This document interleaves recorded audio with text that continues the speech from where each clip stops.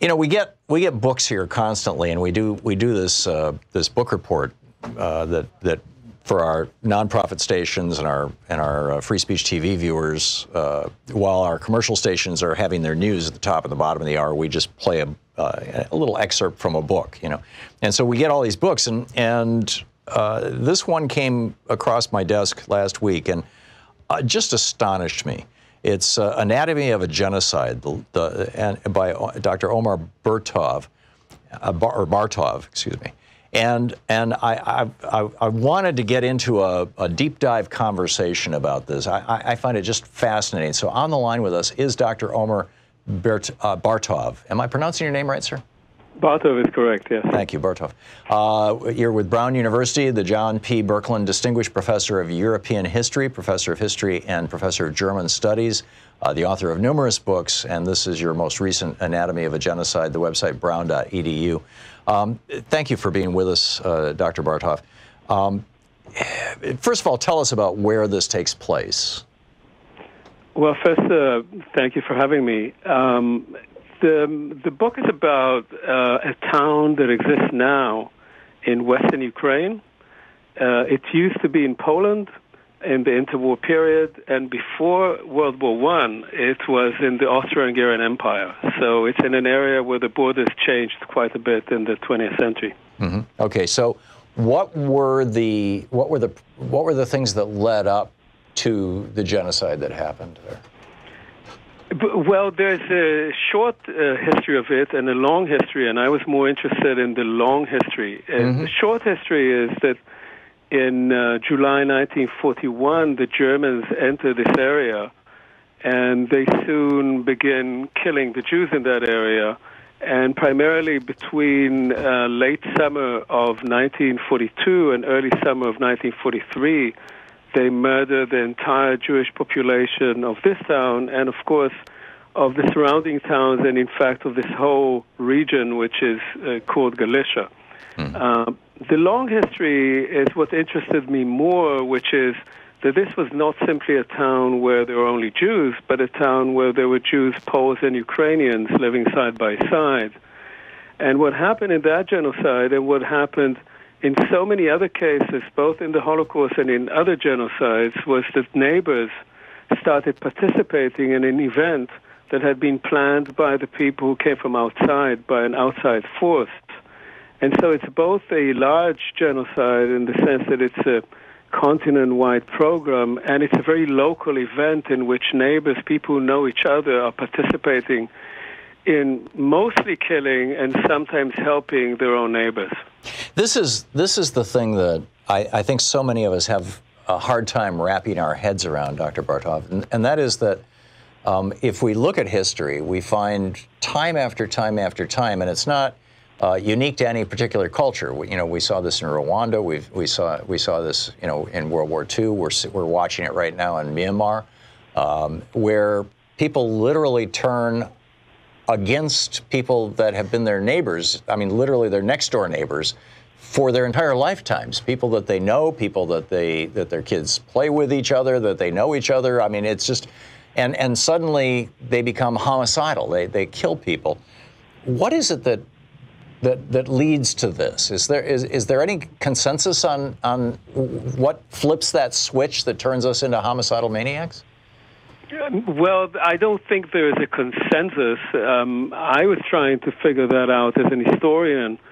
And as an historian, I can say that when we look in retrospect what created such a situation, we will find that over time, different groups had started thinking of others living in their midst as either not belonging or being insidious, being dangerous to them, or being outsiders of their own society.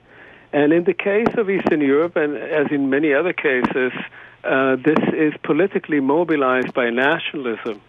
So once you argue that this place is yours and not of your neighbors, those who have a different religion or a different ethnicity, or as you would call it, a different race, then you say, well, they don't belong here. And not only do they not belong here, but their success is our failure. They're taking away our resources. They're endangering us. And so that begins a conversation where some people should be in and belong, and some people don't belong and should be kicked out or killed. Now, that's not always then, doesn't always lead to killing or to genocide, because there's usually a state, there's usually some control over it, and people just can't do what they like. But if the authorities, whichever they are, the local authorities or an army that comes in, or a new occupying force, gives license to doing that, and in fact makes that also into their own agenda, then this kind of potential violence becomes real violence. And what is perhaps even more horrifying about it is that often, because these are people who know each other, in order to be able to kill their own neighbors, they use a great deal of gratuitous violence as well, because they have to transform people that they know, whose children studied with their children, who were their neighbors, their colleagues, their friends, into something that is inhuman, into something that doesn't look like them. And so once this process begins, it's one that will, if it's not stopped, then will continue until the population is, so to speak, simplified. That is, there's only one group left there. And this is the same sort of thing we saw in the former Czech Republic or the former Yugoslavia. Yes, you know, when I started writing this book, which was a long time ago, I started this in the 1990s, and the 1990s, the early 90s, as you remember, we were told that now communism was over, and therefore history ended, and now we would be living in a wonderful world. And right after that, there were two genocides, one in Bosnia, in the former Yugoslavia, and one in Rwanda. And in both those cases, there was very intimate violence, fraternal violence. It was also the time that people started speaking about the Holocaust as a major event in European history, which had not been the case before. It hadn't been recognized as such before. But it was seen as something that was mechanized, that was very, that was based on distancing between the perpetrators and the victims. And I wanted to know whether there was a relationship between such events as the Holocaust and these more recent genocides. And once I started looking at a single town, I realized that on the local level, it was very, very similar. It was actually very intimate. It was among people who knew each other. And there had been a kind of rhetoric that developed over time. In Rwanda, for instance, the Hutu described the Tutsi as cockroaches. The Germans spoke about the Jews as vermin. So you animalize people, you make them into something that is not of your own society, that is not even human. And that gives you that license then to treat them differently and even to kill, murder them.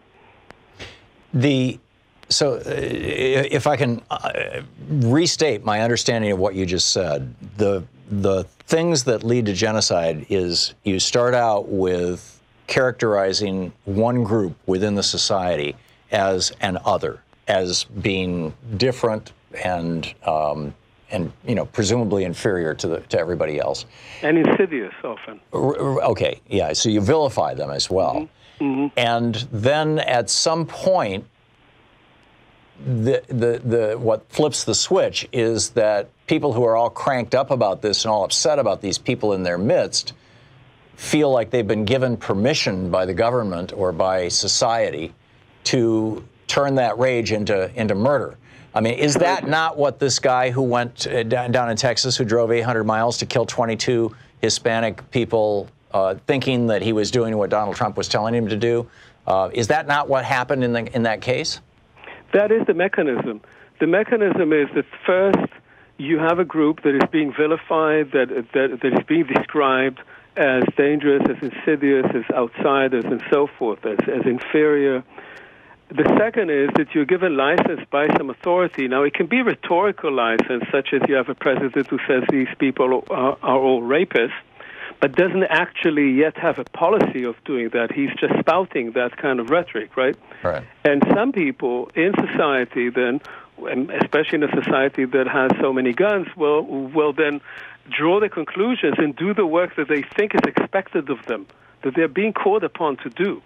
Well, that's the difference between, and maybe there's are terms for these, but that's the difference between sort of a homegrown genocide and intrinsic genocide and endogenous rather than exogenous. You know, it's being caused from within by the people, as opposed to like the Nazi genocide that was being driven from the government down. It was this, like you said, a machine. Yes, although, you know, mostly genocide, even if you look at how it's defined, genocide is not that a lot of people start behaving aggressively against another group. That can cause massacres, mayhem, and so forth. Genocide is state organized. And so what would make, say, God forbid, but what would change the situation that we saw now recently in the United States into genocide would be if the federal government decided that its policy was to do exactly what this man was doing. What you saw in Eastern Europe was that there was all this kind of pent-up violence, and then a regime comes in and says, actually, that group has to be wiped out. And there are already groups on the ground, nationalist groups, who would like to do that, but were unable to do it until now. And so that regime that comes in then recruits those groups that had wanted to get rid of that particular ethnic group, and they use them and their own forces, and they provide license to clear up that area. The genocides are government organized. My recollection is that the Rwandan genocide was actually promoted and some would say caused by talk radio hosts. Yes, it was indeed, and it's in fact one of the only cases where a radio host was accused of genocide, although he did not personally kill anyone. He just called for getting rid of the so-called cockroaches. Mm-hmm. Was he literally encouraging murder, or was he just engaging in rhetorical excess that people? Oh, no. He was engaged in calling for murder, and the radio was actually identifying where Tutsi might be found or were hiding, and was calling on the population to go and get them. But still, the genocide in Rwanda is state organized. It is organized by the Hutu state.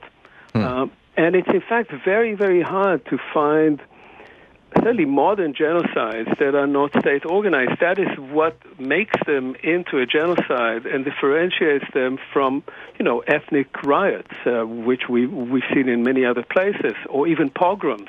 The sort of originator of mass violence against Jews was not state organized. It was much more local violence.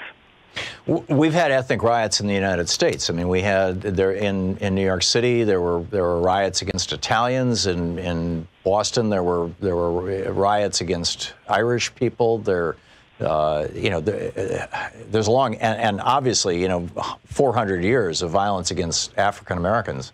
Right. How is it that we can have ethnic violence in the United States and not have it become more generalized? What is the regulator? What is the stabilizer that when it pops up, closes it back down again? Well, this of course, you can find many other examples for that.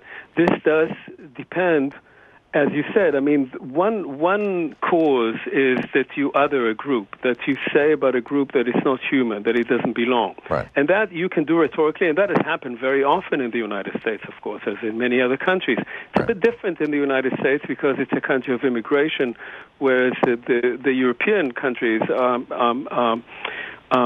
nation states. So it's easier to identify who is in and who is out. But the other element that you need is for the state to, instead of enforce order, to use its police enforcement, its powers of enforcement to prevent chaos on the streets, is to convert those forces of enforcement and to convert the law into one that allows it, that makes it legal. So you can see an example of that when you think about what happens in Germany after World War II, when there are trials against Nazis. And I talk about that in the book.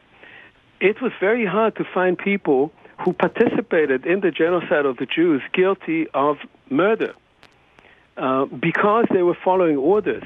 We were talking about how we've had ethnic riots in the United States, but they haven't turned into genocide, and they've been kind of recalibrated,